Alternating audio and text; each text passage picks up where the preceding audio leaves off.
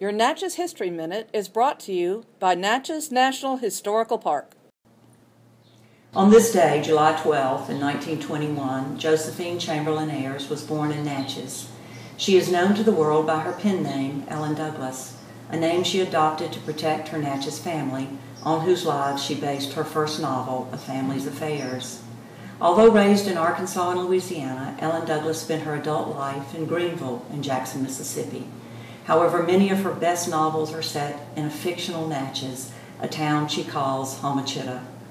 Her works that depict Natchez include A Family's Affairs, published in 1961, Black Cloud, White Cloud, published in 1963, Apostles of Light, a finalist for the National Book Award in 1973, and The Rock Cried Out, published in 1979.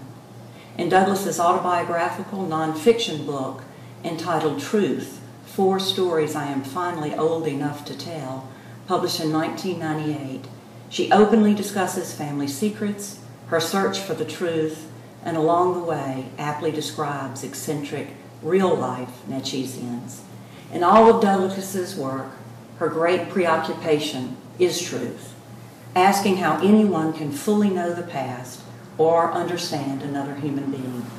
Written primarily during and after the Civil Rights Movement, Douglas's stories pierce tired racial stereotypes, giving her readers a highly nuanced understanding of the complexities faced by whites and blacks in the South.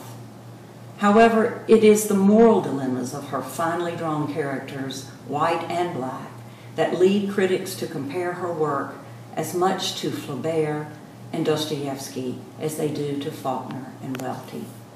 Ellen Douglas died in 2012, leaving Natchez with a literary legacy of the kind of truth about itself that can only be found in great fiction. I'm Diane Bunch, a professor of English at Alcorn State University, a native Natchezian, and a great admirer of Ellen Douglas. And this is your Natchez History Minute.